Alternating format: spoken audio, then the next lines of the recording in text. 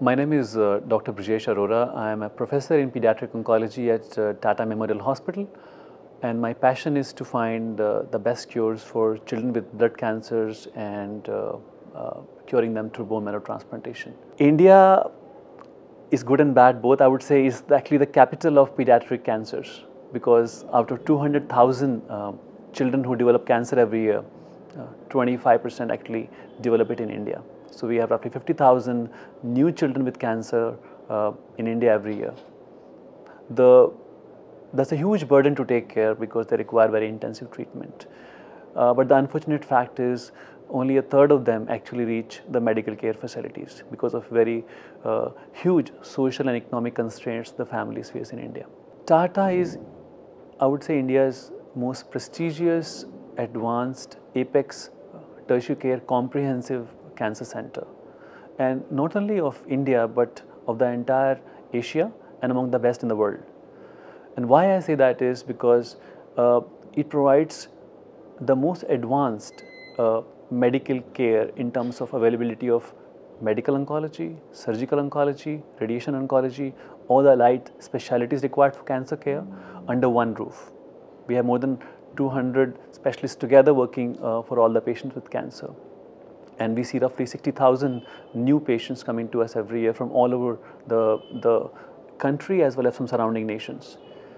And I think the four things which make Tata the best is, the first, it has the concept of the disease specialized care where each cancer is treated by a group of experts together.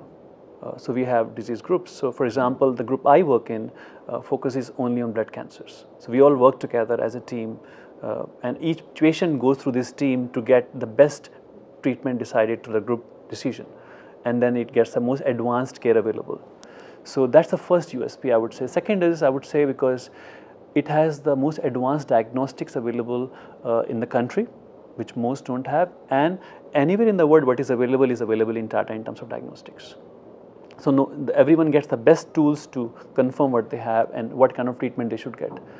And the third I would say is that it has the best of international treatments available to all the patients who come to us. At the same time, we have the most well-designed indigenous treatments available, which were developed in this hospital over years of research, which are adapted to the local complexities, patients' conditions, their socioeconomic background.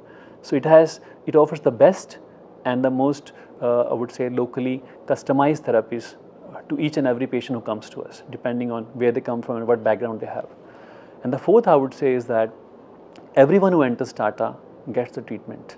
Nobody goes home without treatment. Especially it applies to pediatric oncology, that no child leaves Tata without treatment. And we make sure that we provide the best care through whatever source we have to work with, through donors, through organizations. We ensure that everyone gets full treatment. Pediatric oncology actually, I would say, is the shining star in oncology. And why I say that is that in today, we are the most happy oncologists as pediatric oncologists, because 80% children survive long term and do well and become part of the society.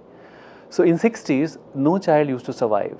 And over the years, with refinements in our understanding of cancer, with systematic inclusion of our children on clinical trials, both abroad and in India, we have now been able to refine treatment to such a level that we are able to cure in certain cancers up to 90% children.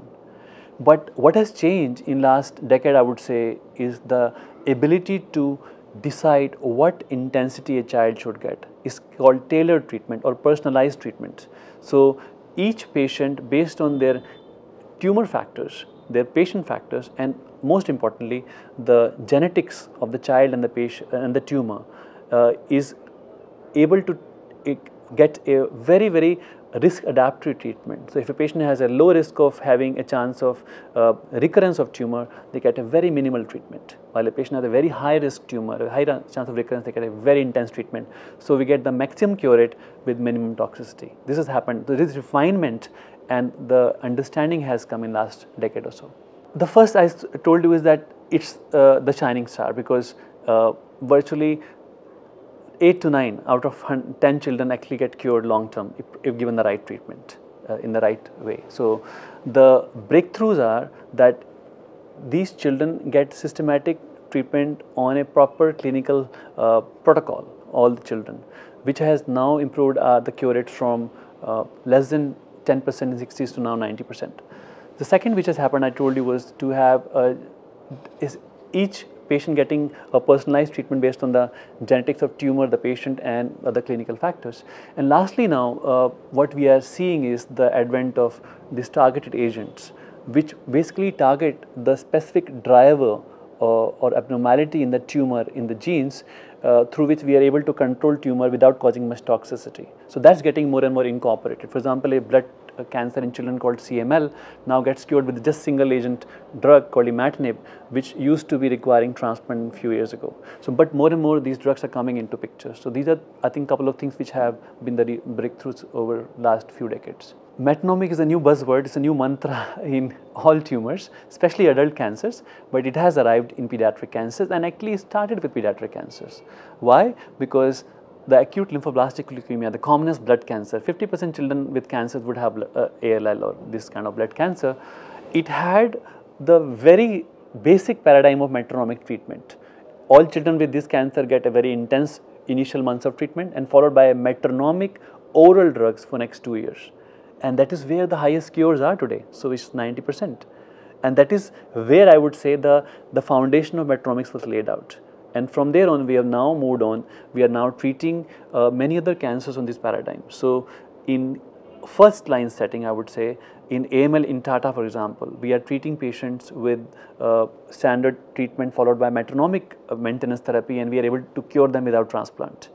In a very high risk tumor called neuroblastoma, which is tumor of the ganglion cells, now there is new data that use of a single drug which is used for Chagas disease can actually cure many children who were initially thought to be incurable. So these are really great breakthroughs through metronomic treatments.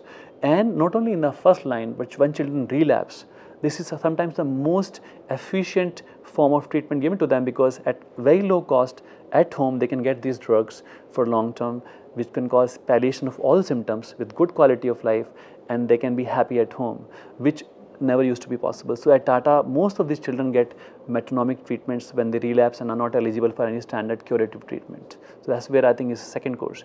And increasingly in next decade or so, we're going to see metronomic therapies arriving upfront as we get more and more data with good clinical trials which are being already developed in pediatric oncology. So the future is very bright because we're already at 80%.